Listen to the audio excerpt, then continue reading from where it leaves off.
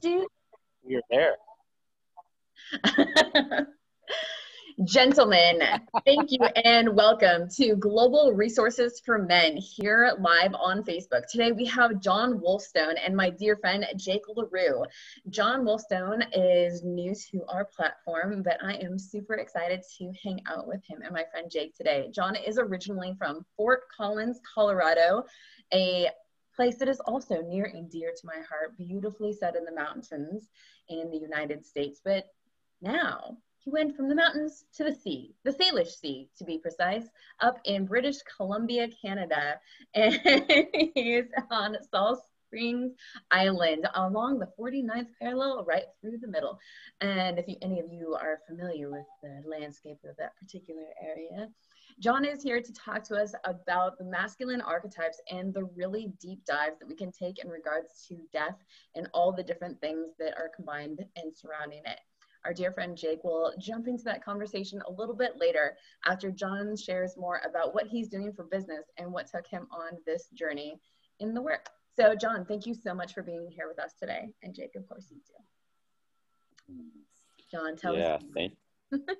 Yeah, I just want to say thank you and just honor your gift. I feel like as you started this conversation, this like radio talk show host came out, and I'm floored. I like feel like you have years of experience, and it's just beautiful to be on the receiving end of that gift of yours. So thank you for inviting me here, and I'm really excited. You know, I feel like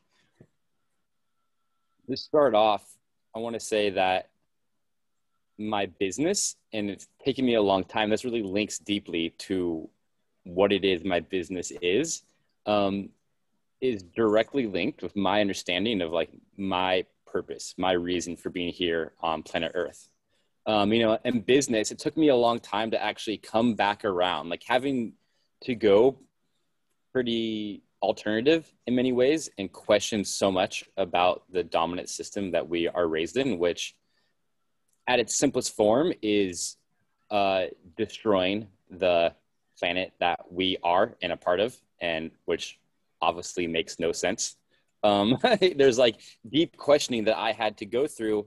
And it took a long time for me to come around and recognize, oh, business isn't evil. Money isn't evil. They're actually incredible tools and containers to be giving like the gifts that I was meant to bring here to this planet. So I just want to say for me, it's been this very wide berth and full turn, and I'm just in the early days of having gone on a big journey, now stepping out professionally back into the world to really share and create impact. So with that, maybe I'll share a bit of my story that can kind of paint the picture. Please do. Yeah. Paint the picture. Tell us some of the things that you had to face, the obstacles that you overcame to be able to step into where you are. Yeah. You know, I can say that this story begins most easily. I was in my mid-20s and I was living in San Francisco, California, which is, you know, a pretty alternative, like postmodern big city. And I'd worked my ass off, arriving there when I was really broke and brokenhearted when I was 23, to really building up a professional life. I was working in digital media. I had like a side business doing film. I was teaching at-risk youth filmmaking, so I had really meaningful work. I had a salary job. I also had a business leading people backpacking, combining it with like yoga. And I lived in an art collective. So I had this wild life. Yeah. And I feel like I had made it. Like I was 26 and I feel like I had made it. Except that having finally arrived to like having money, having a career, having side projects, having tons of girlfriends, like really having the world at my fingertips in this incredibly beautiful big city. What came around once I finally made it was this like deep angst that had kind of been with me my whole life, but this like gnawing anxiety that like something's not right. There's just something about this whole enterprise of the way I'm living my like life, having now quote made it, that isn't right. And I started looking at guys in my office, you know, that were 35, 40, guys I lived with in my art collective. And I was just really turned off. I was like, is, you know, people partying well into their 50s, like people just working in this office, this like maybe meaningful, but also kind of dead end job. And I was like, is this all there is? And at the same time, I was growing increasingly aware that things were really off with our planet and the way humans were interacting with it. And it started to just come to me. It's like, whoa, things aren't getting better. And that it's not just like some abstract, like we actually live on this planet and there's consequences and they're starting to really show themselves. And thank God at this time, through however these things work, I was connected to a group of people and really a culture that understood something that I now know is rites of passage, which is a big part of the work that I do, which you could say at like a basic level are the way that human beings move through different life stages. And that actually there are different life stages to move through. And it doesn't just happen necessarily by itself. That actually culture, every healthy human culture on planet Earth would help people often through challenges that would kind of peel back the like layers. And in some ways, like let the old life stage, you could say like die or expire and help you kind of birth and step into the new one.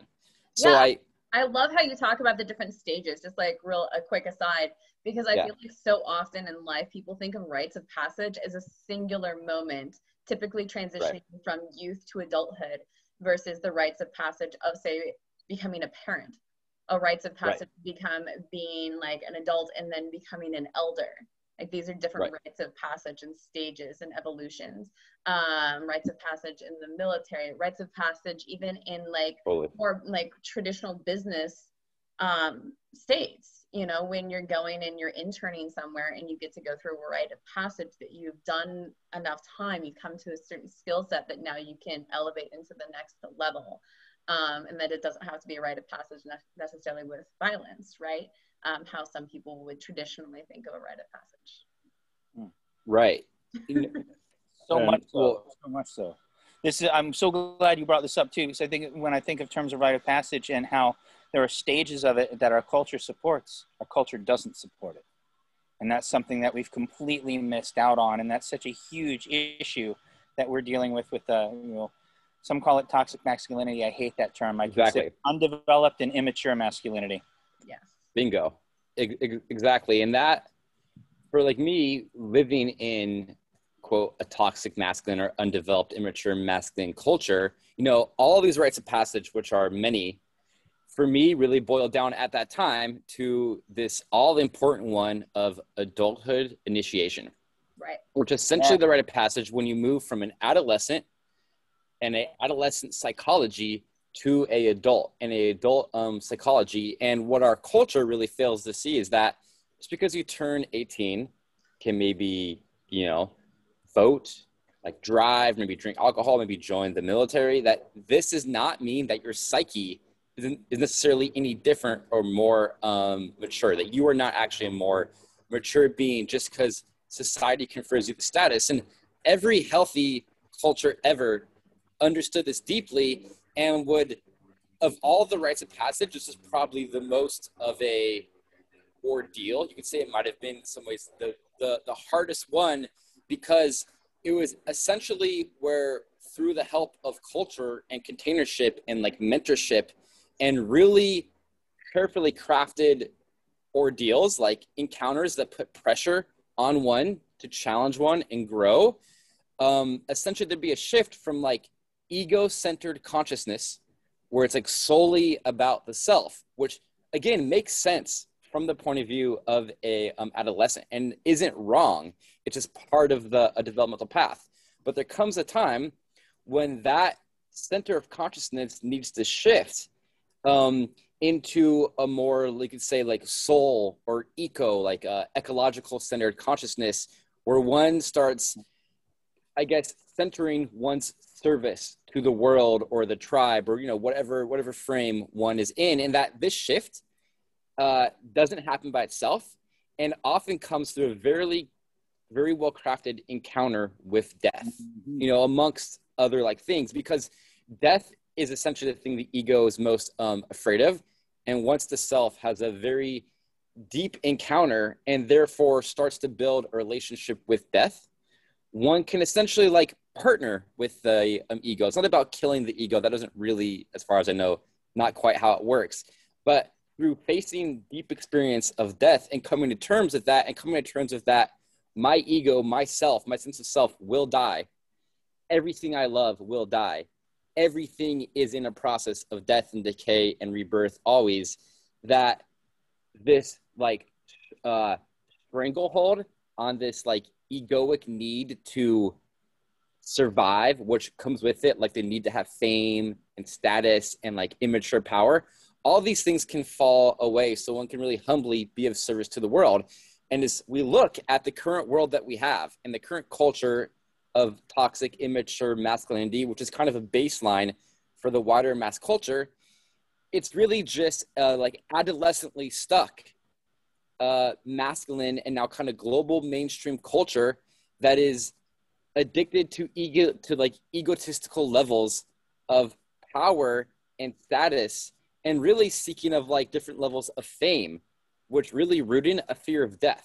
Because if you are afraid of dying, or if ego is afraid of dying, you're going to do anything to, quote, like get fame or get power or make to essentially buffer yourself from that reality of death, that really nothing you can do is going to make you live on forever, quote unquote.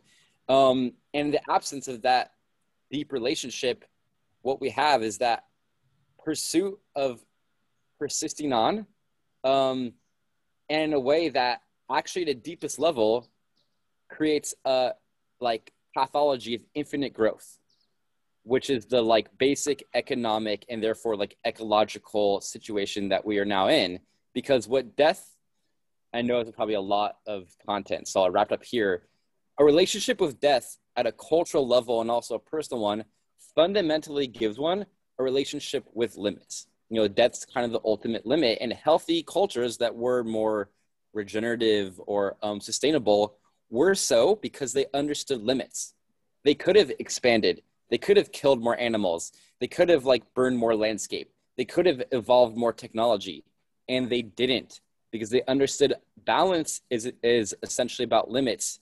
And the ultimate limit that helps bore that relationship to all the rest is coming deeply in contact with death, which is completely not happening in this infinite growth, death denial culture that we have. That was a lot. Gosh. So maybe, yeah, I'm wondering if that lands or.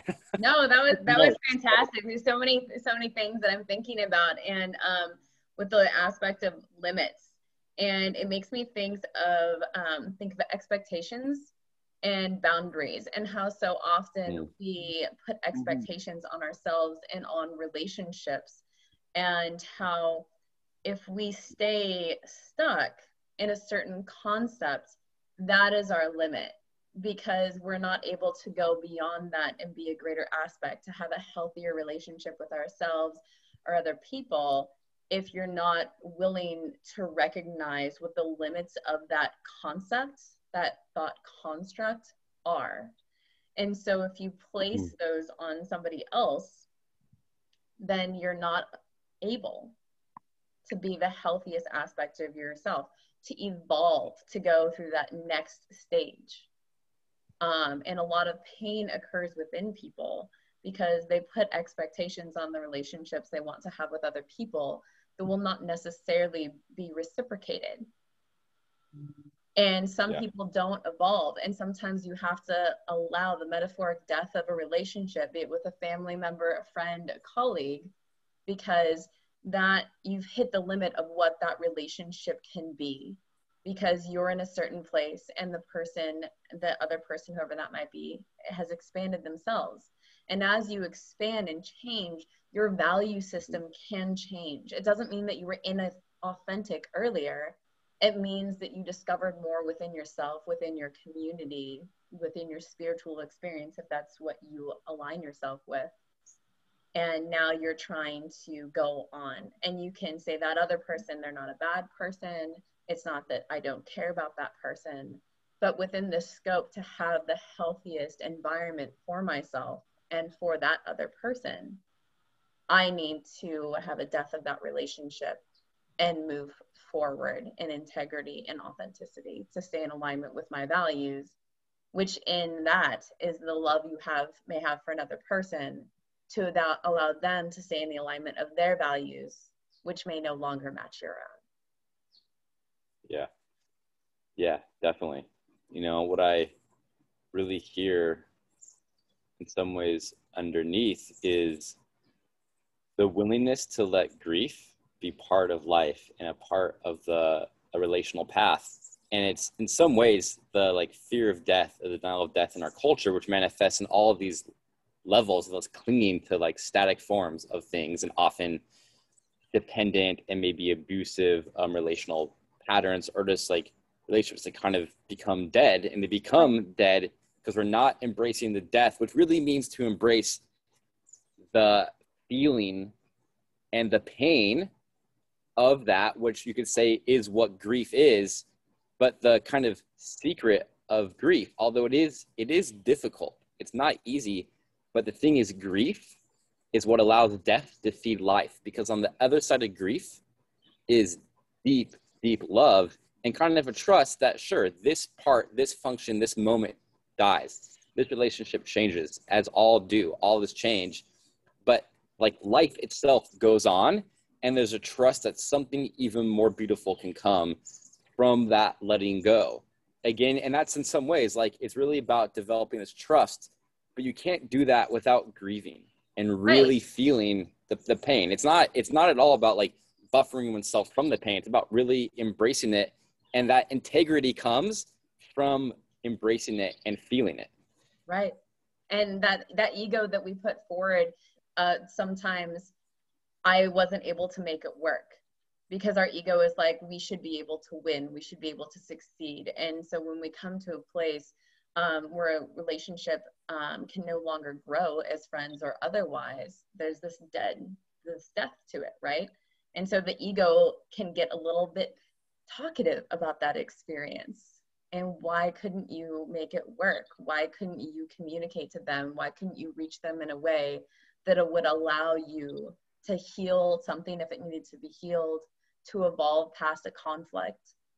What happened there, right? And to be able to step away from that ego, a step away from that expectation, and just be fully present in the moment and allow whatever it is to simply be, and have grace with that. That can be really difficult. Right. And I think at like a baser level, like for me, it's really coming back continually to certain foundations. And I think foundationally, uninitiated people are going to try to fill themselves with relationships of many kinds. Because the basic like understanding of an uninitiated adolescent human is that you connect to source through outside. Right. So relationships of various kinds feed you and fill you, but in a way of like not integration. And it becomes like addictive in the way that addiction is, of trying to fill oneself what you can't fill. Right. And for like me, the crux is, especially for a man, that to go through this like encounter with death, which you could say like mythologically is an encounter with the goddess, which always was this principle of death and rebirth, which women more inherently have a connection to because of childbirth and menstruation, this like natural cyclical process of death and rebirth that happens that men don't have as naturally in our bodies. That by going through that process, men, what I've seen and learned is that there's a basic primary relationship with the earth. Like in one language, you could say that before a man can be relational, especially with say like a partner outside of oneself, a man's first marriage must be to the earth. And most indigenous cultures knew this. And from that deep place of integrity to the earth itself or herself, however you want to conceive of that, relationships outwardly no longer become dependent, where I think that's a lot of where this like stranglehold of not allowing them to change or die and evolve comes from, because we're so dependent on them. So of course we're not going to let it die or change or grow. So for me, it's like, for sure, there's things to do to work on the relational level, but unless one is really evolving out of this adolescent state, which just happens alongside each other, it's really difficult to have a healthy relationship that's actually going to go deep. And what many men also do, they just don't have deep, intimate relationships because it would force them to bring up the undigested pain that's just accumulated in their like life that they continually pushed off from like feeling that they don't have the resource to even feel anyways. And the other part about that deep relationship with the earth is that it gives you resource to feel the deeper threads of pain that actually lead to deeper intimacy with other human beings and really with all of life. Tell us more about what you mean by resource. Yeah. So in some ways, I think I can explain this in a simple, kind of almost a pictorial way. The journey of adulthood initiation, which I could say is very personal, but I could say collectively, we're at a cultural moment where the collective needs to go on a very much adulthood initiation journey. And that journey into death is a journey into the like underworld, which is a journey into the shadow, which is literally means like, say we all grew up in imperfect families, which is pretty much everybody, and that's carrying some probably layers of trauma passed down from ancestors, you know, from like parents or grandparents to parents, so on. The journey into the underworld, yeah, there's like epigenetic proof of how trauma passes on. And so the journey into the underworld towards death is the journey into all the shadowed pain, and the like key to actually having the capacity to meet that and not continually just deny it because it's too much is to gain more resourcing, is to gain organically more like strength. And that is the opposite of being the hero, which is what we're trained to believe, especially. And the thing is, what I've learned, and Jake, you can probably speak of more, I think in pop media, we have this image of like in the military being like a hero, but actually what I've deeply learned is that's all dependent on teamwork. And it's like, I've had some friends who are Navy SEALs, and it's like actually fundamentally their strength is about a team, which is a form of like resource. And for me, it's like teaming with the like culture and the earth and mentors. Like there's so many forms of like resource, but it's fundamentally learning you alone are not strong enough to face death or the like associated emotional pain that you are going to have to face. I got chills at this moment. Totally got chills at this moment. I was listening to a podcast earlier this morning, Warwick Schiller with Jessica Whiteplume, I believe is her name. And there was the conversation about that warrior intellect and coming down from that warrior intellect that we're all raised with, and being able to find that kind of vulnerability in ourselves. You're killing me here. I got like so much that's hitting home with me.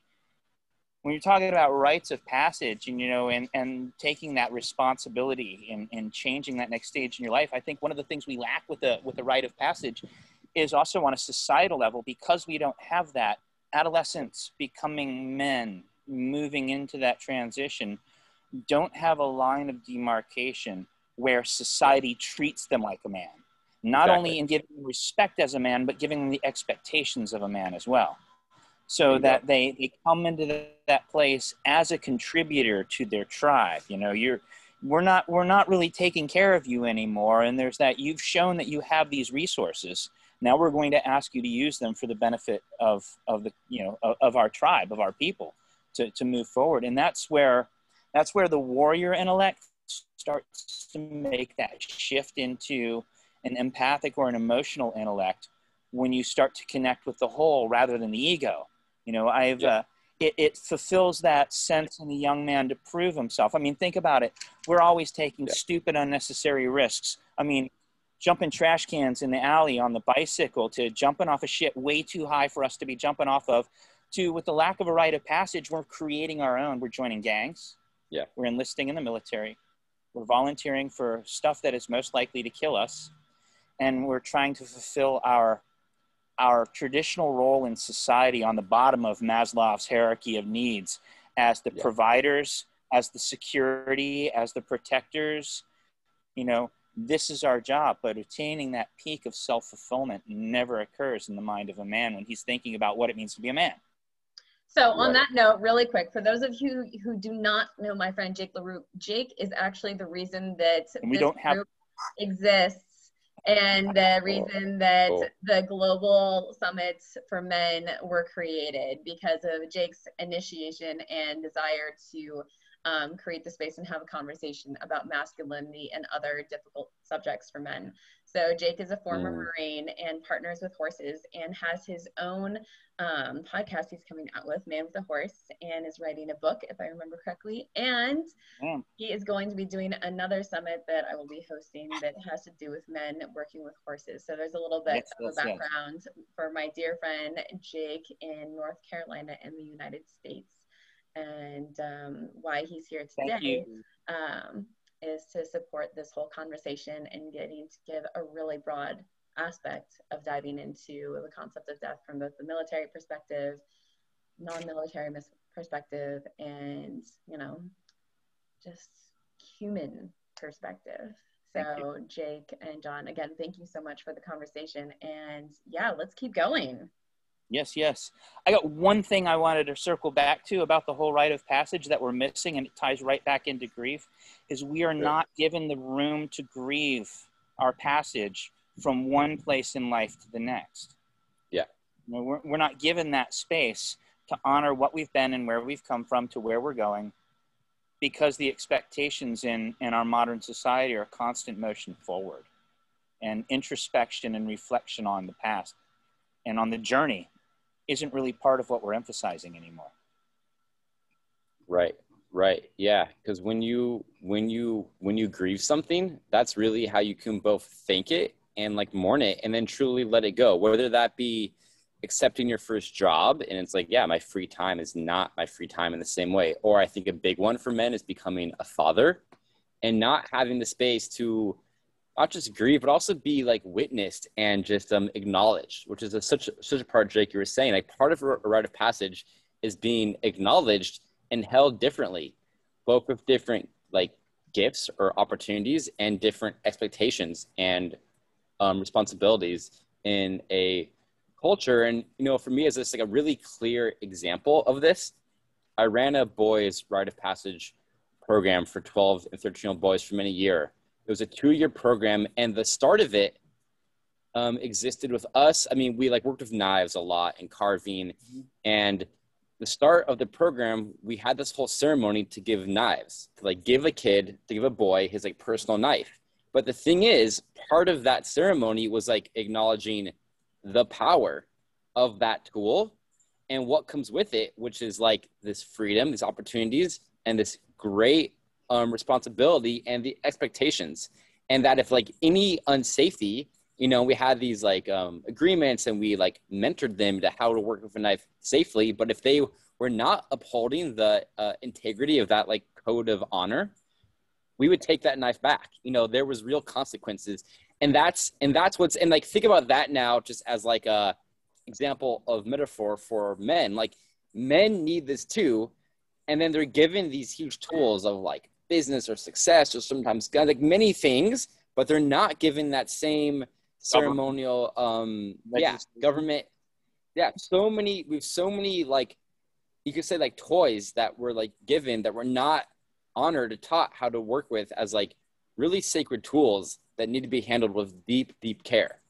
And that's like a big part of what the adulthood initiation journey is. And you could say really the deepest power as a human being, as a man, is life and like death. Like I can create death, and I create death every single day by like eating, you know, whether I'm eating a plant or an animal, there is death there.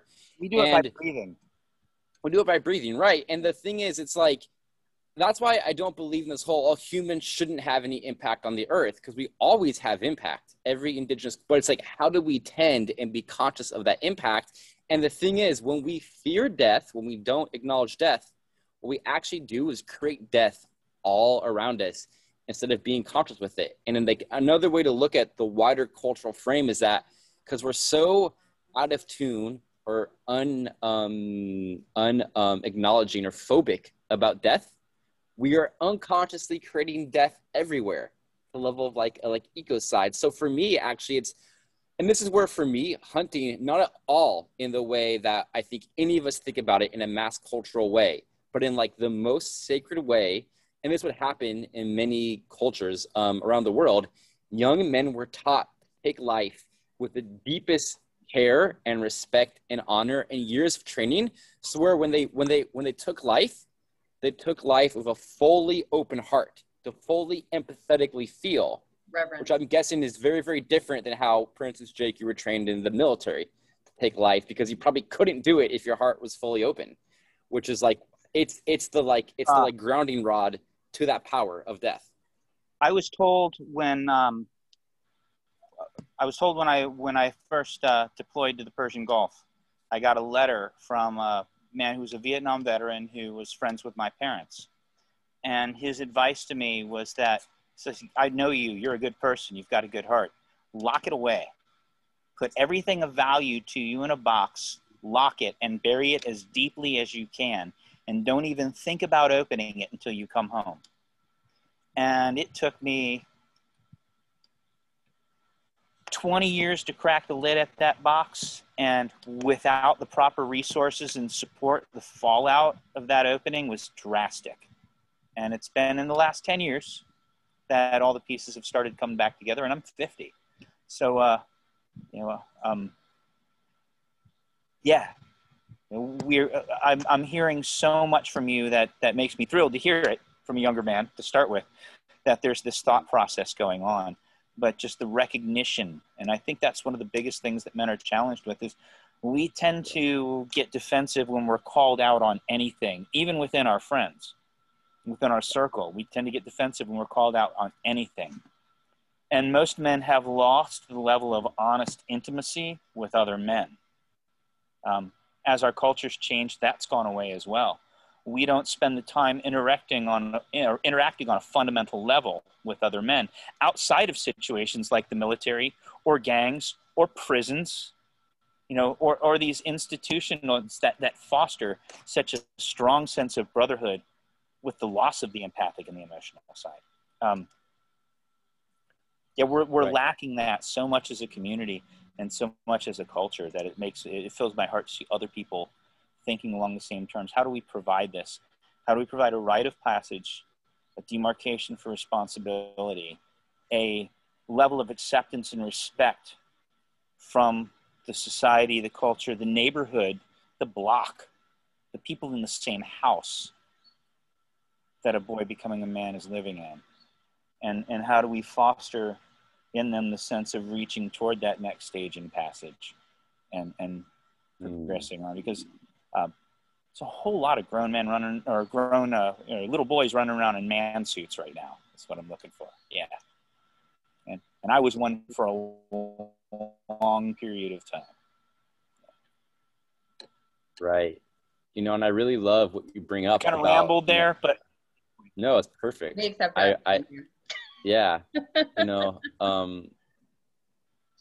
We talked about the question of resource, and I think that men's groups and the topic of like deep brotherhood is one of the core resources necessary for men in this time. And something for me, I feel really passionate about along this like rite of passage framing is that like a big part of men's group is around, I think, like emotional support and kinship and brotherhood, but it's also around accountability and yes. holding each other to integrity. And the thing is, what I've seen in some men's groups, let's say kind of the wider cultures, it's often very horizontal in that it's like what's the arc of where the group is going. And one thing I realize is that men's groups to really evolve need to be intergenerational, because it's a lot about those adult men helping younger men through their own rites of passage and modeling and mentoring, and like men in our age range being brought up and mentored by older men or elders, and working towards supporting each other through these various rites of passage as like men, and really building a culture. And that, for me, the word culture, it's not just a men's group, it's a men's culture. And these groups are this little cultural unit. We're little, like, for lack of better words, tribal units that are trying to form, but no human ever in a more intact indigenous culture ran around primarily just of everybody their like own age, which is what happens in like school, happens in social settings. There's always was this like vertical axis of like intergenerational living that is fundamental and key. And that alone can change everything.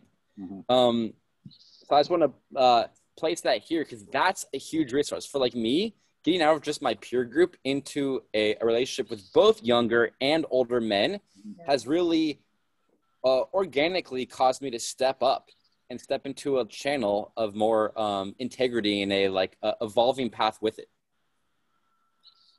I've got something on that plays in. When I was 19 years old, I went to the Persian Gulf War and Desert Storm.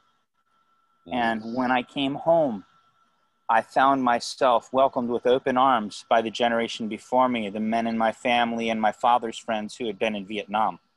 And I found that I had a very limited amount of communication, open communication, that I could have with the guys that I grew up with.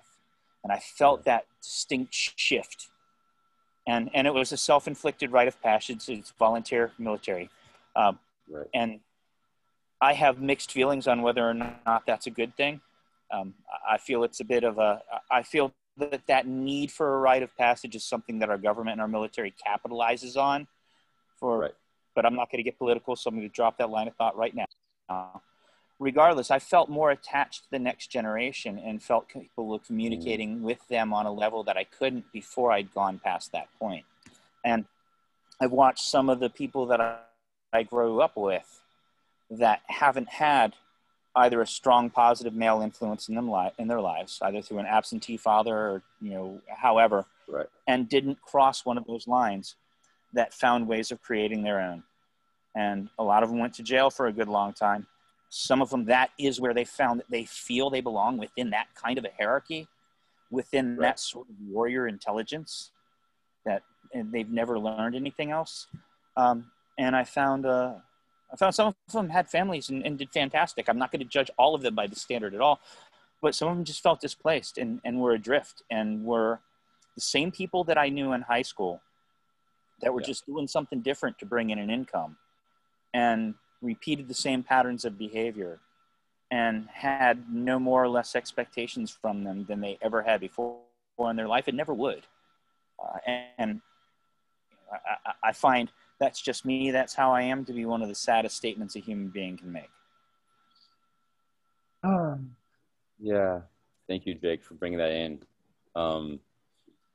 Actually, just to say, I think it's totally accurate and important to name, for one way, whether it's super conscious or not, the military and the government do capitalize on this innate desire for a rite of passage. And another way to say that is that death itself is an archetypical energy which finds all humans.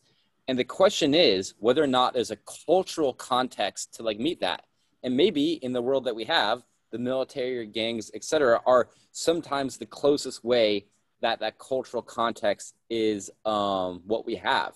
So in some ways, things like the military, even traditional hunting culture, is kind of a step towards something really healthy, but it's lacking the right cultural holding and also the right integration. Because I find in many friends coming out of the military is such a big experience. It's the moment they come out, it's TBD how that's going to translate into their life. If it's integrated well, if they're caught well, if there's support, if they're honored, that could be, even if it was really hard, which it guaranteed was at some level, that could become really like integrated and beneficial and life-giving. But when it's not, when there's not acknowledgement, when there's not support for maybe the layers of trauma that got, for like me, like one of the ways to say it, initiation was just really carefully crafted trauma. Yes. But because it was carefully crafted, it wasn't trauma. It didn't create psychic fragmentation, which is what trauma is and what most like toxic masculine men are like dealing with. It was really well integrated, but you actually need that infliction of experience and pain.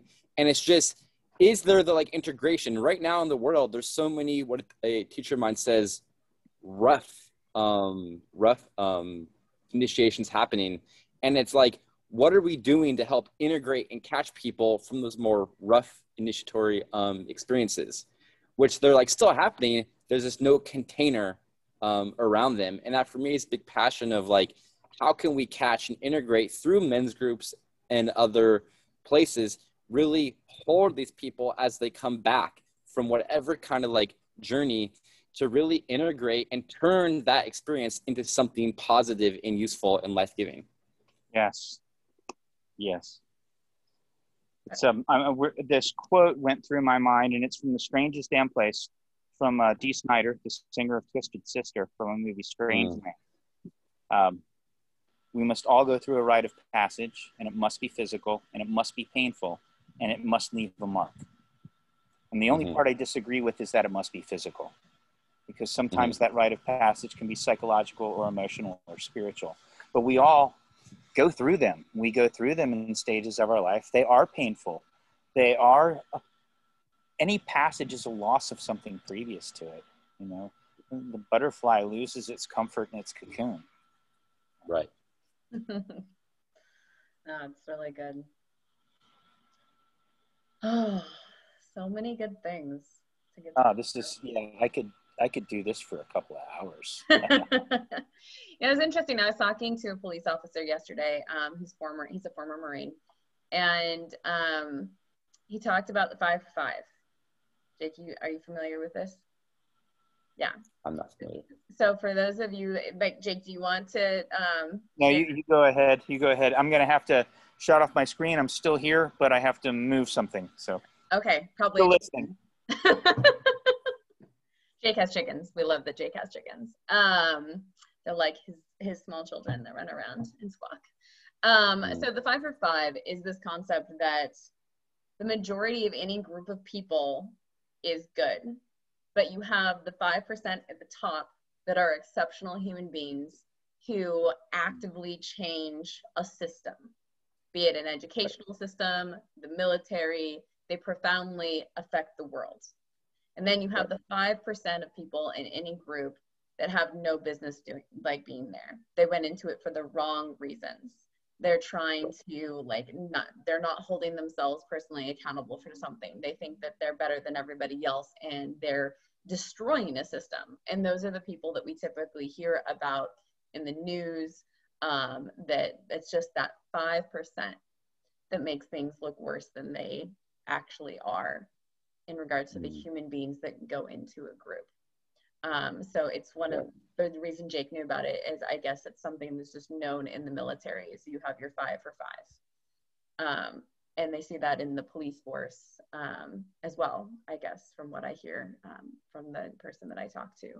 And it just makes it difficult for everybody, because I was talking to him about how I found that most professions, the people I engage with, you have a lot of people in a profession that are great, but because we're human, there's always going to be a small percentage of people, no matter what profession you discuss, that are unethical, that are creating problems, that are dangerous. Right.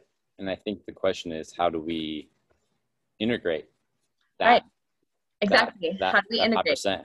How do we create a safe space where we can allow people to be held accountable without getting shamed and validated and shut down? Because you can name a problem without shaming a person for it.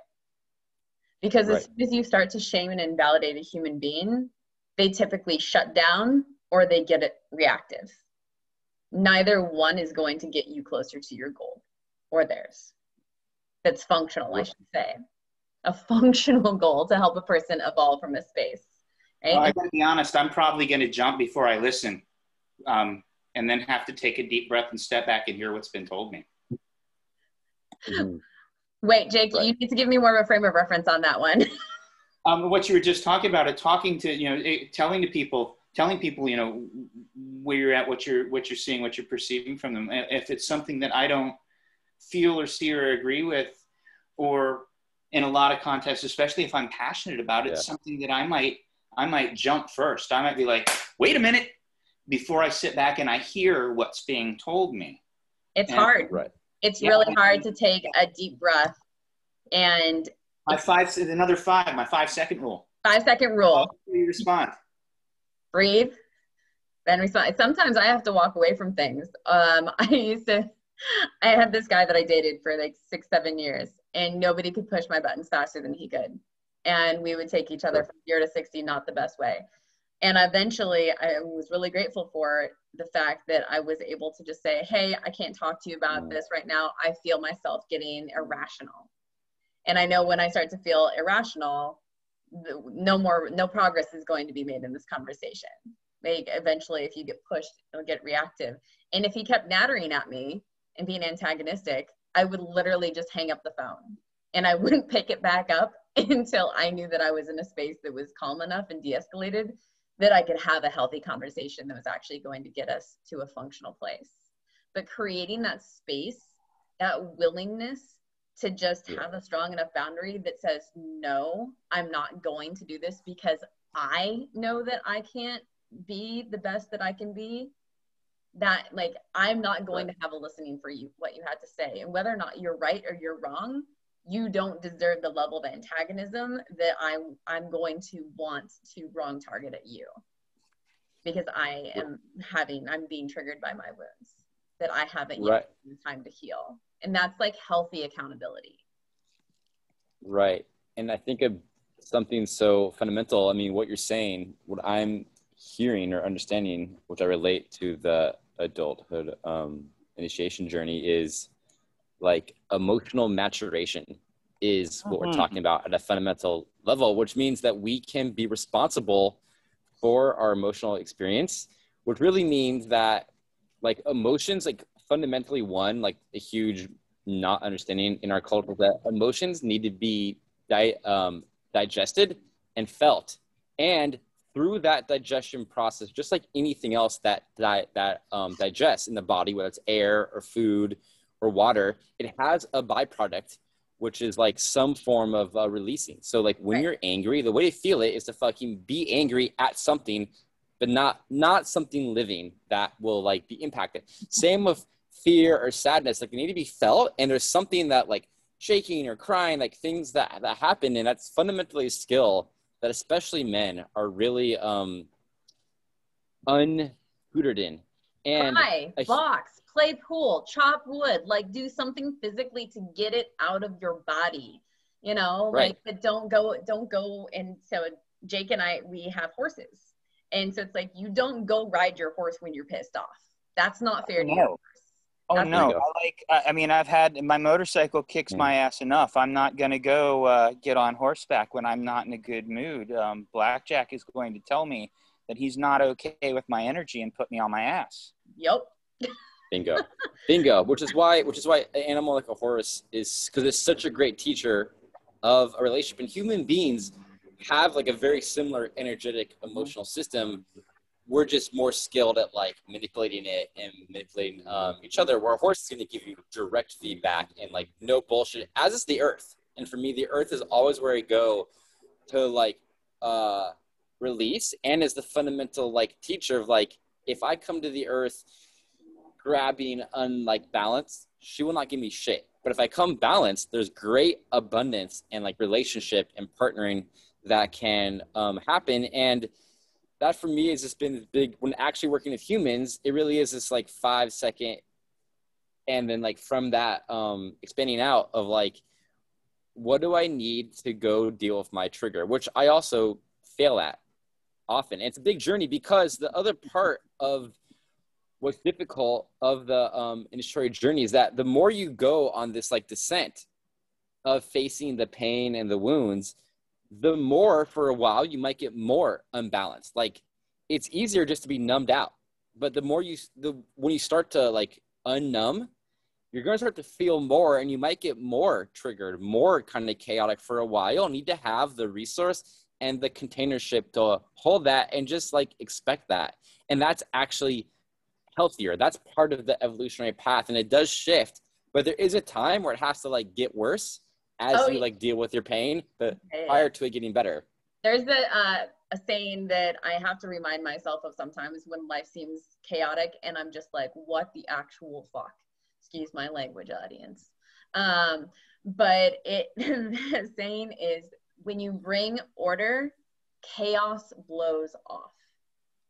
Mm-hmm. Right? You sweep a really dirty room, like the dust is all gonna come up in the air, right? Bingo. Doesn't matter how softly you're sweeping, it's still, the dust is still gonna fly up a little bit, which is why you always dust after you sweep.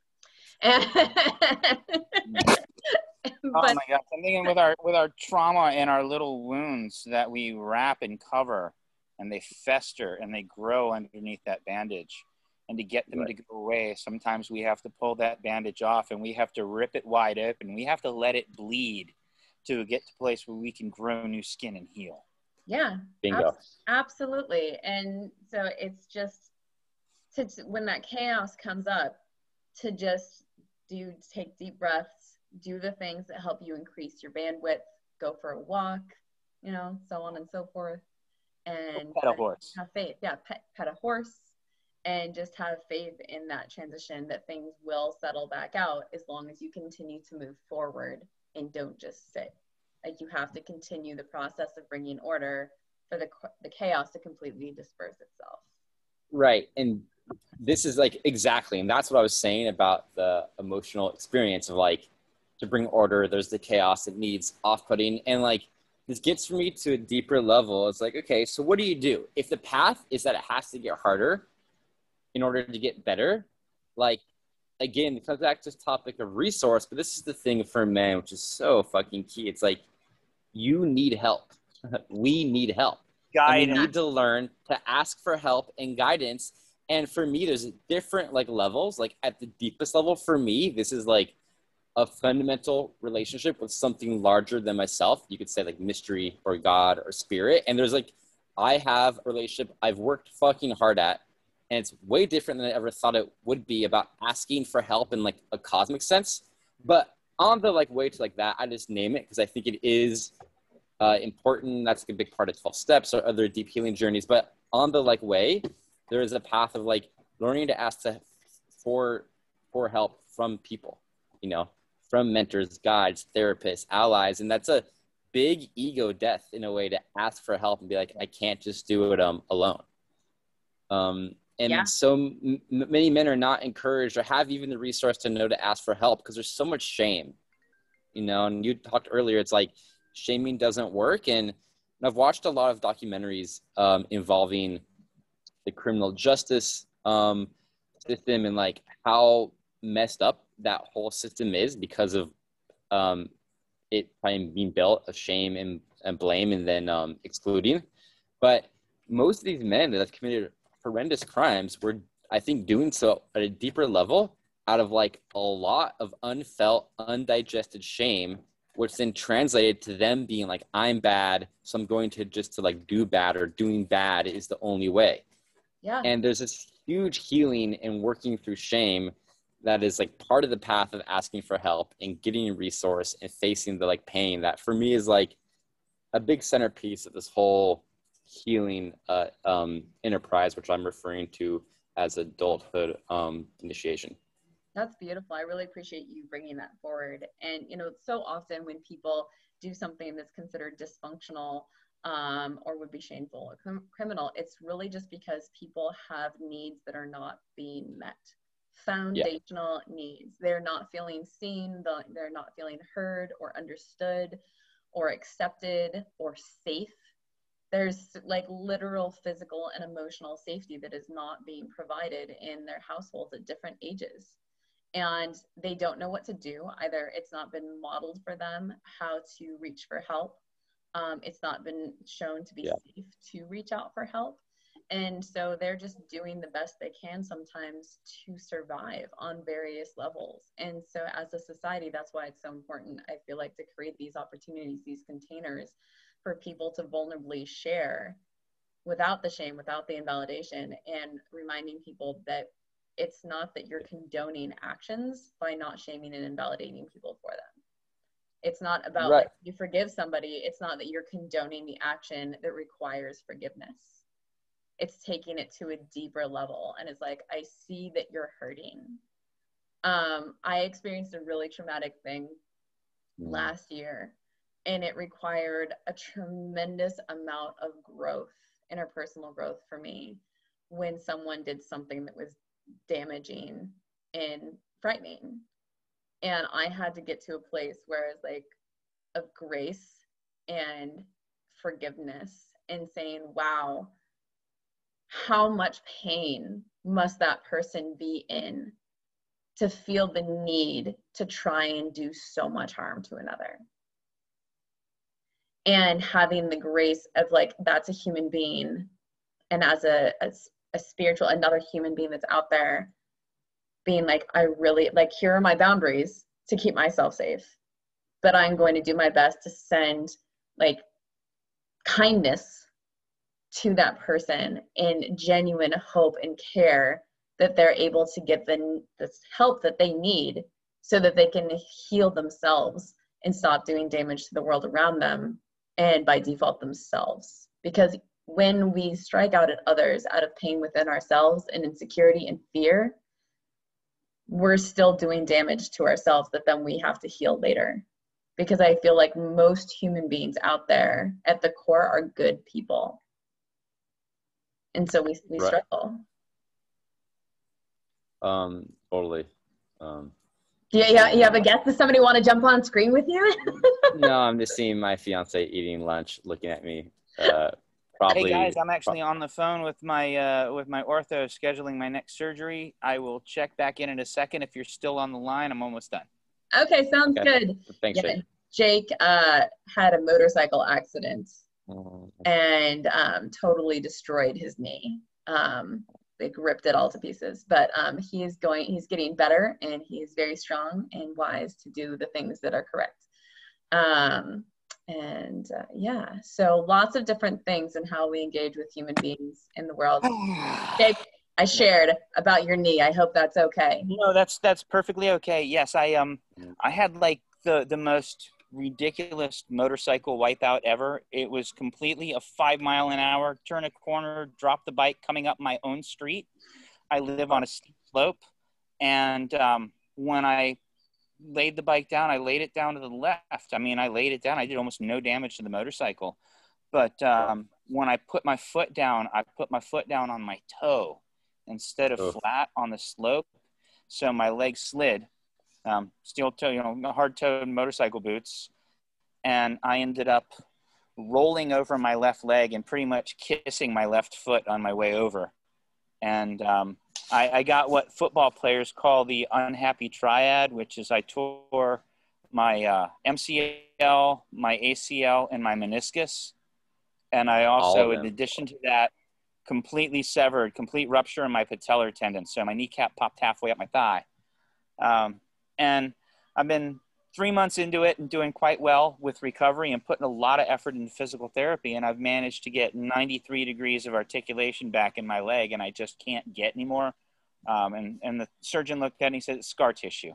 So what they're going to go in is clear out all the scar tissue and forcibly manipulate my leg to about 110 degrees articulation while I'm out. And then day after surgery, jump right back into physical therapy. But I have a motorcycle and I have a horse, and I'm going to ride both of them again. So that was a call I've been waiting for to jump off in the middle of this. But surgery is next Wednesday, so I'm glad I jumped on it right away. And God bless you, Charles George VA Community Care, for matching me up with the surgeon who does the knees for the Carolina Panthers NFL. That's awesome. Nice. Getting me taken care of properly.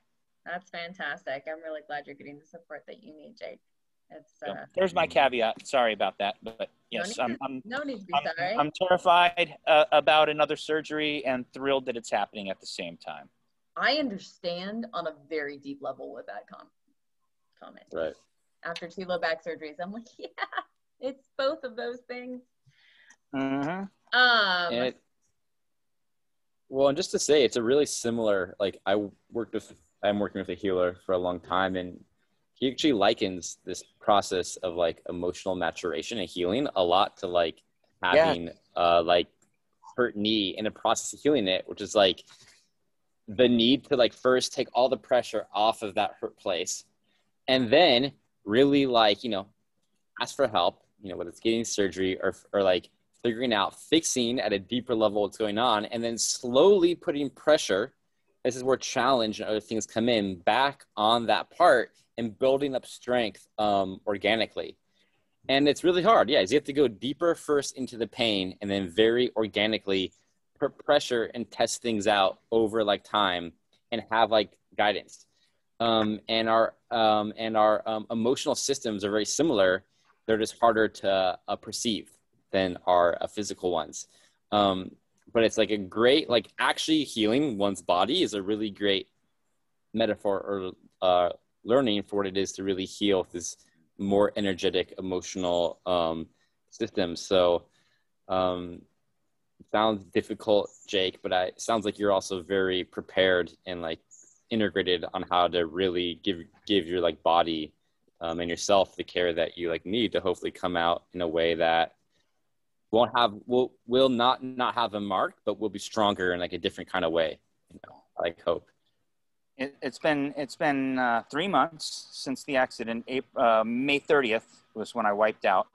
So no, actually it was April 30th. Yeah, April 30th. So it's been pushing on 3 months, and it has been. I'm very active. I spent 10 to 12 hours on my feet. It's a horse ranch, ride a motorcycle to work daily. Yeah, and it's having to embrace the fact that this is going to change my lifestyle, and even the best hopes for recovery at 50 years old are not going to be what I was before the accident. And the recognition that I was talking to a friend of mine today, or not today, but the other day, and he's a Marine that I served with, who is now a school teacher and a musician. And we talked about him switching from the role of warrior to the bard and storyteller. And I look at myself as well, switching from crossing that line from the warrior to the elder, from you know, I referenced it once as putting down the war hammer and picking up the book of wisdom. Yeah, I mean, it sounds like you're amidst a really big rite of passage in this moment. And you're like embracing the necessary facing of death of this one stage, this one identity, which has with it all sorts of, you know, gifts and challenges, and putting that down and allowing yourself to like ritually and symbolically and practically pick up this new place. And just thank you for sharing that here and for being on that journey in what sounds like a really integrated way, you know, of consciousness about how something non-physical is very much a part of and mirroring this physical moment. And this is how it happens, you know, you like have to just accept and integrate and deal with what came, right? You didn't necessarily choose this at some level, but here you are, and you're making the like most beauty from it.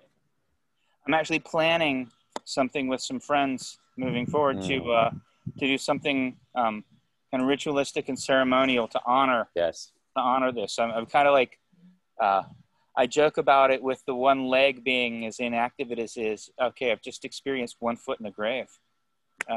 So exactly that, going through a small death and progressing into another stage of life. And I really do want to honor that. Right. And this gets to me, if there's anything I could offer people out there is like, well, how do you do this? Like one of the key things of a rite of passage is this being witnessed in it, seen and acknowledged, really blessed. And for me, that comes down to like at a really simple level, doing some sort of like story share. My fiance just turned 35 yesterday, and she had some people over and did this like story share around some of the deeper, harder parts of her like journey, and give herself a chance to be seen and witnessed and reflected, and also blessed, and also created this bigger kind of container of accountability to what she was calling in, you know. And I hear, Jake, you doing the same thing. And like that for me is just like there's one simple takeaway. If you're in some kind of moment, which likely you are if you're finding this, you know, just do yourself like a favor and create a small container to be heard and seen. It could just be having dinner with friends, but making the like purpose, like, hey guys, I have some things to like share, need to be heard in, and then welcome their like feedback and their like blessing. And if they're your friends, it's going to be beautiful, maybe a bit challenging, but like it's already creating some like containership and holding and support around your journey. And that like, that alone will change a lot. So John, what was your biggest... And that being willing to listen part is so important as well. Yeah. Amen. John, what was your biggest, most powerful rite of passage that you have personally experienced? Yeah.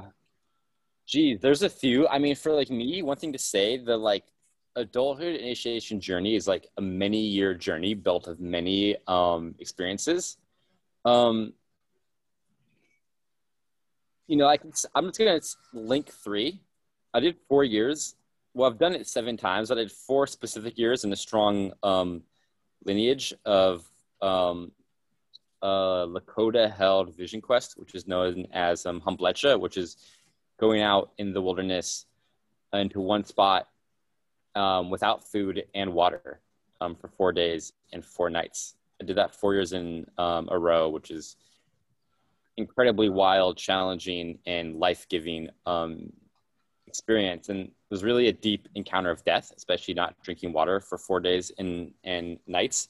And a lot came also around meaning and like, what is my, like I was able to enter a kind of liminal world and like almost like a psychedelic space of deeper conversation with the earth and quote my like soul.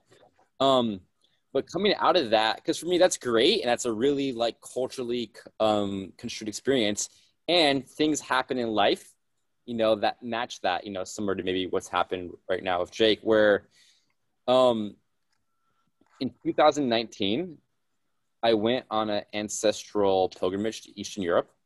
I have Jewish lineage on my mother's side, and I really went and just faced the reality of like what happened in Eastern Europe and the land where my ancestors came from and where a cultural and physical genocide happened. And I like was with that and like digested that and made beauty with that. And a few months later, and for me, I was also the first person in my family to go back to Europe after my family came and immigrated here.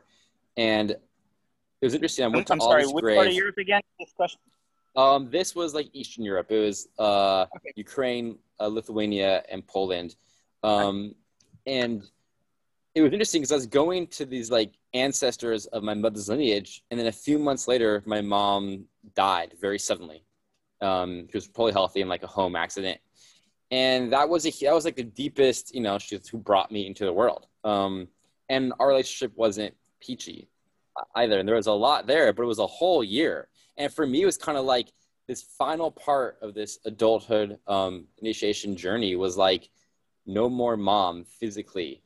And there was so much and I'd been doing the work for so many years around her and around our relationship and its brokenness. And this like came to this full circle of real like integration and having to face death. And then this like new chance of life and this different like maturation that happened in me from how I was able to be with her like death and how I was able to be. And another thing is on these containers, when she like died, the friends I had around me, we lit a fire and tended it for like 2.5 days straight, and just like shared the story of my mom's life and did what you do in such a moment. And then 1 year like later, which in some cultures, they say it takes, you know, the soul a year to really transition from the like living world to the ancestor world. We had a 24-hour fire to kind of mark the year anniversary and kind of the end of this formal grieving period. At least in like Judaism, there's like a year of formal grieving.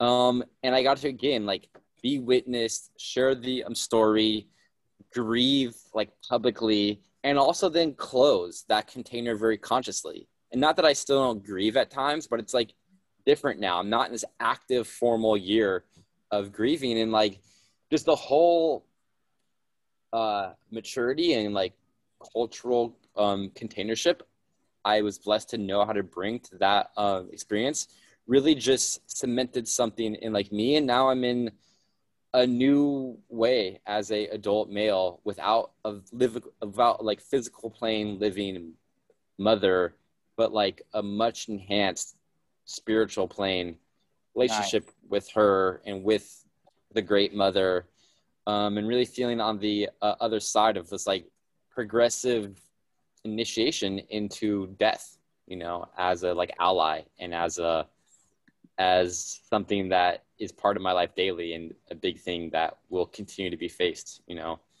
as things unfold on this planet. Thank you so much for that powerful and beautiful share, John. I really appreciate it. You talk about death being in your life on a daily basis. I know that you hunt. And so can you talk to us a little bit about like your belief system of the masculine archetype and the connection to death and hunting and that sacred act? Yeah. You know, for like me, I'm actually reading a book right now called Hunting as a Rite of Passage. I grew up hunting, and, you know, like it's similar to what you're saying about that 5% rule. I feel like we have this cultural image of hunters often as like beer drinking, firing guns randomly, trophy hunting, which is absolutely terrible. And the reality is that most hunters, at least in like Colorado where I come from, are just like, you know, average, good-hearted people. And this is the way they're finding a deep relationship with nature. Some of the best conservationists come from the world of hunting. And it's not really understood or initiated in the way that how, I guess, precious and quote sacred it is to take life. And over the years of evolving the path I've gone on, I'm like, wow, hunting is kind of like one of the pinnacle experiences I do as a human being, because I am like very consciously with something very, you know, it's one thing for me to go into my garden and grab plants or eat some eggs for my chicken, but to like hunt an elk, which is this like mammal, this huge feeling sentient being,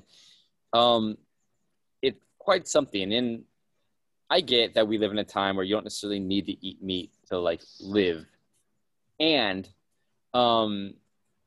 there is something profound, and I'd say for men essential, around at least once having a encounter with one's own power of taking life, and an encounter that's held, that's culturally like formulated with mentors and support and guidance, or one is trained not just in the like skill set, because there's a deep skill set of so many like you could say like ethical like skills, like similar to the really probably beautiful skills you have to learn in the military, of like how to be patient, how to be really like precise and dialed and disciplined, but also for like me approaching hunting again in this manner of like, what would it be to be able to fully take life with a open heart, you know? And I know people that have approached the same journey with animals that they like raise, maybe raising a goat eventually to take its life for meat and for some kind of deep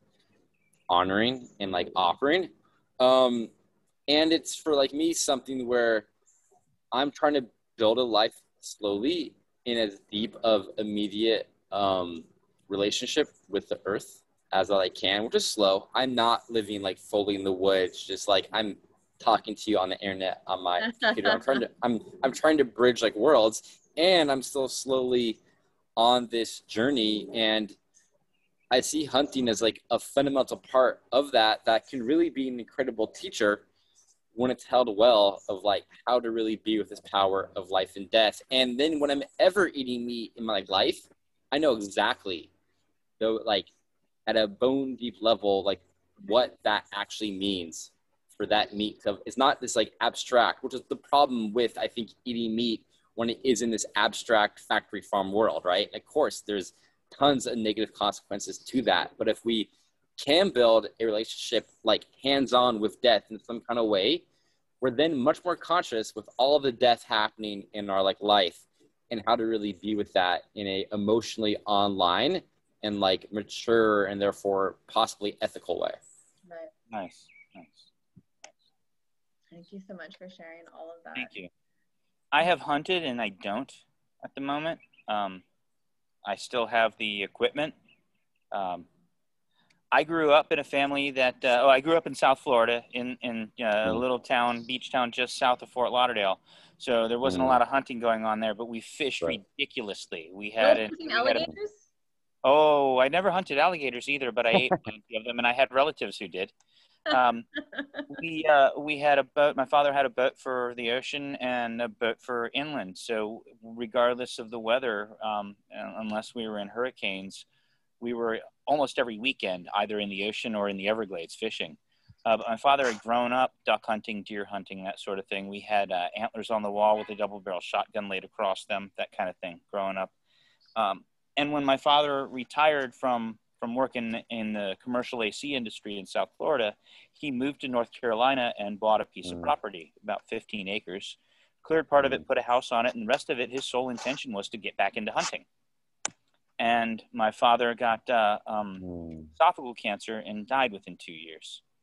And while he was in recovery from surgery of it, I moved up to North Carolina and was spending time helping take care of him. And one of the things we kept talking about was hunting together. And when I got out of the Marine Corps, I never got into hunting because my feeling was that I had been trained to hunt those that shoot back. So there's nothing to sport in this, and I'm not going to engage in it. And a variety of other complicated things that would take way, I don't want to hijack this, so I'm not going to go there. But my father and I never hunted together, but we talked a lot about hunting together. And my father and his family had been really into archery. And my pops always complimented me that I was born with an eye for shooting, for archery, for rifle, whatever. I'm good. I'm really good. But we never got to hunt together. He passed away shortly before hunting season opened in North Carolina. And hunting season in North Carolina is 3 seasons: bow season, black powder, and rifle season. So after he passed away, I went out on the opening day of bow season without a weapon, and I found a place I wanted to be, and I sat and watched. And I went out the second day of bow season, and about an hour after sunrise, I had my first doe. And I didn't hunt again until black powder season opened. And I went out on the first day of black powder season, and I sat in his property and, went where I thought was a good spot and sat and watched. And I went out the second day of the season with the black powder rifle, and I got my second doe. And I waited till rifle season opened, and same exact story, went out the second day of rifle season and got another doe. And I had my brother-in-law and my cousin were both hunting on the same property. And my cousin had come in from out of town and spent a week out hunting. And both of these guys spent $1,000+ a season on deer blinds and camouflage and corn bags and all sorts of things. And I was doing, blue jeans and jacket and no blinds, finding a place to park. And my brother-in-law, not my brother-in-law, but my cousin had a spot set up in a blind that he had been in a week long and not even seen a deer. And we were not in good terms at this point in time. It was shortly after my father's death, and that's a whole complicated story too. So I sat up about 200 yards away from where he had his spot set up, and I took a young buck from that spot. And it was the only time I've done anything, I've killed anything to prove a point. And I did it because him and I were at odds, and I didn't like how he was hunting and didn't feel that he was being respectful to it. So I went and set up in his area in a different spot and took a buck from his spot just to kind of prove a point. Oh, he must have lost reception. Reception can get a little bit spotty sometimes in the mountains of North Carolina. Yeah, there's a lot there to unpack. He'll probably pop on back here. Yeah. But yeah, I mean, just to say what I'm really hearing from is just like, whether we're aware of it or not, that energy of being with death is so, I think, essential to being human. And I think for men, because we don't experience it again in our body in the same way that women or female-bodied folks do, that it's a fundamental thing to find your way into, whether that's through hunting or other like means, and just that acknowledging that there is something in you longing for like that. And that I'd say life like has meaning because of its relationship with like death, which is why for me, it's often like a big part. And something I didn't say in my little story is, maybe I'll wait for Jake to come back in and then loop these points. Oh my God, I'm so sorry. My computer died. I just had to log in on my phone. You're fine, my friend. No worries. Most inappropriate time to crash too. No. Hey, no way. We're still, I'm with you. Yeah. We want to hear. So I haven't hunted since then. I felt really guilty about that one because my intentions were not correct. The first 3 times I hunted, the first 3 animals that I killed, I did it with my father's tools in his places. And I felt like I was honoring him.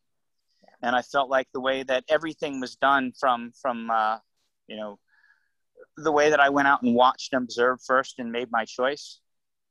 And then the way that I processed the animal, everything, I felt that I was honoring my father and honoring the animal. And the last one, I felt guilty about afterwards. I felt that I had done it for the wrong reasons.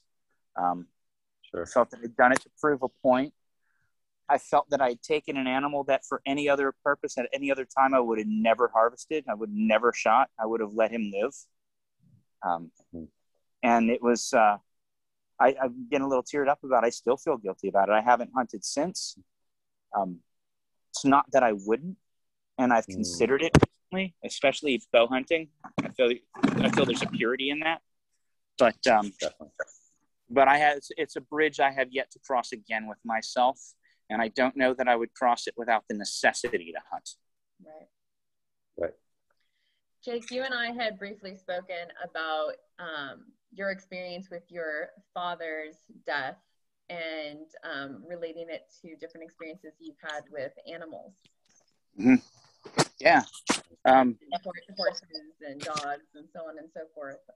Do you want to share that really quickly? Or not, just as it is? When we think about death and grieving, I was, when Elysia first dropped this subject on me, the thing that immediately went through my mind, and something recently had a conversation with somebody else about, was that I have grieved the loss of a lot of companions and pets in my life, and a lot of people in my life. But when my father died, I shed a lot of tears over a lot of things. But when my father died, I didn't. When my father died, it locked my emotions down. My dad was kind of the family patriarch. He was the hub and the point of contact for everybody else in the LaRue clan. And I was very disconnected for most of my young life. I'm the only one out of my generation that enlisted and that served. And I just didn't have that connection with my generation. My generation didn't have that connection with themselves overall. I felt a lot of pressure when my father passed away, to try to keep the family collective together and to fill that footprint as the patriarch.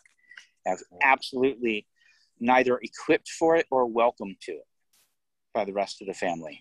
And it was hard. I'm still dealing with the grieving process when it comes to the loss of my father. I've got a lot of mixed emotions with it, and I've never had a good cry over it.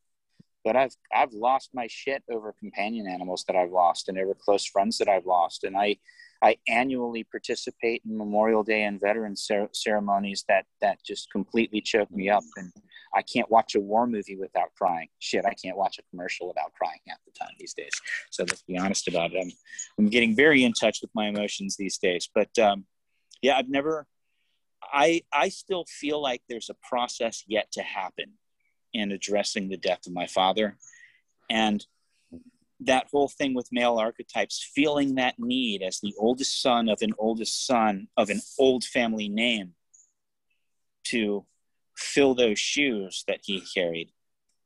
But also not having a son myself, and my sister not having a child, and knowing that generationally we're where the buck stops.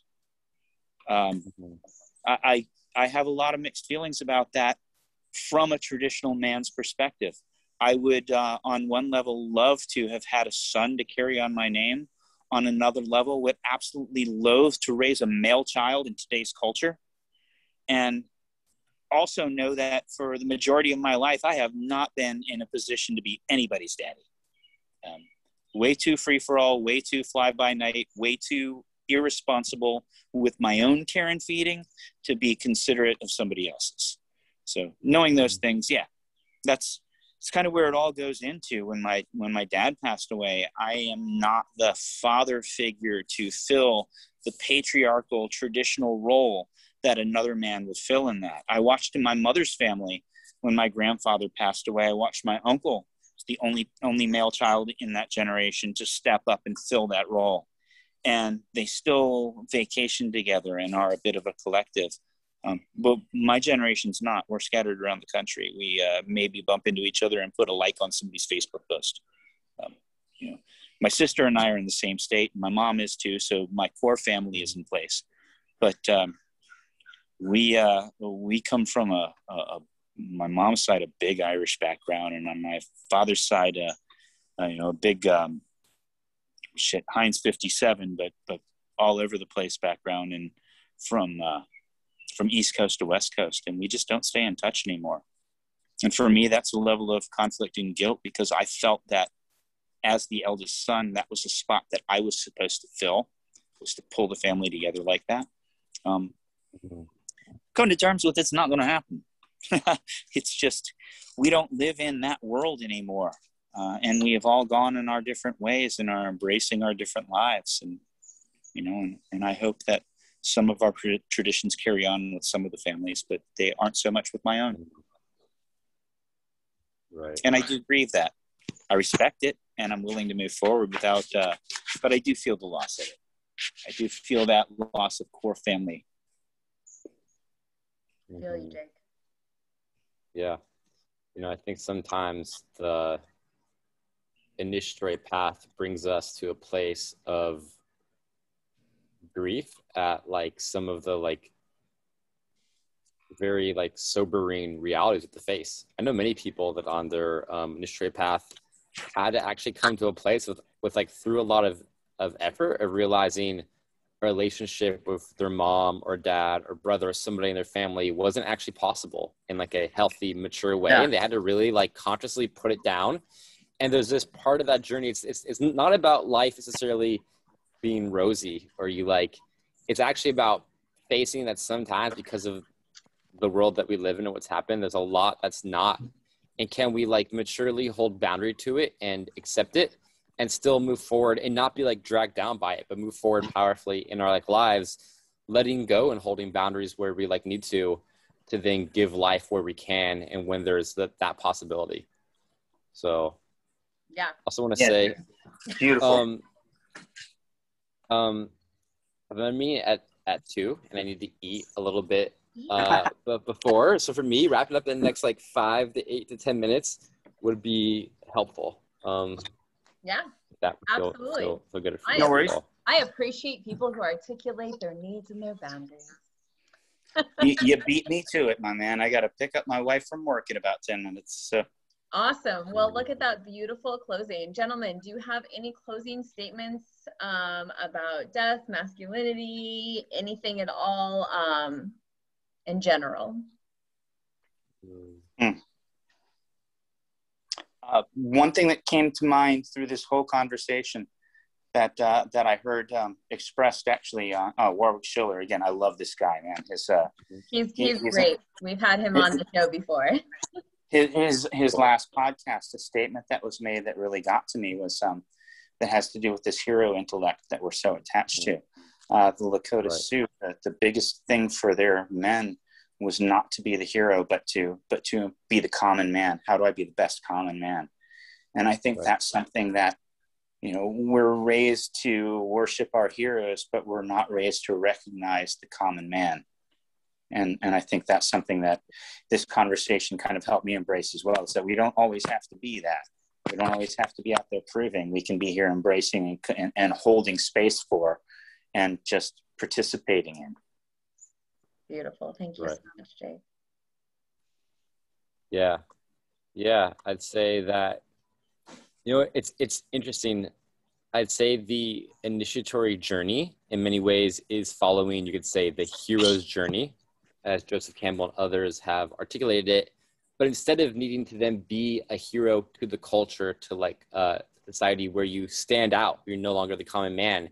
It's like you become the personal hero in your like own like life, which in many ways humbly brings you down to earth and able to really squarely be a bridge and giving your gifts in the way that you like need, and really facing and owning your like shit in a powerful way where you can do that and be that loving person for others. And that's just what I bless for men out there going forward, and encourage people to reach out. Off website soon. And yeah, I'm just so grateful for this conversation happening, for a woman to care enough to hold the space for like men to see the power of this like work. So thank you so much for inviting us here and giving your gift of being such like a talk show host. Yeah, you're very welcome, and thank you so much, John. I really appreciate everything both you and Jake have brought to the table this afternoon, your vulnerability, your candor, your truth and wisdom. I really appreciate both of you, and your kind words and support as well. So on that lovely note, I hope that you both have a wonderful day. And gentlemen watching, feel free to reach out to both of these incredible men, and there's always more that they can share. So until next time, bye. Thank you.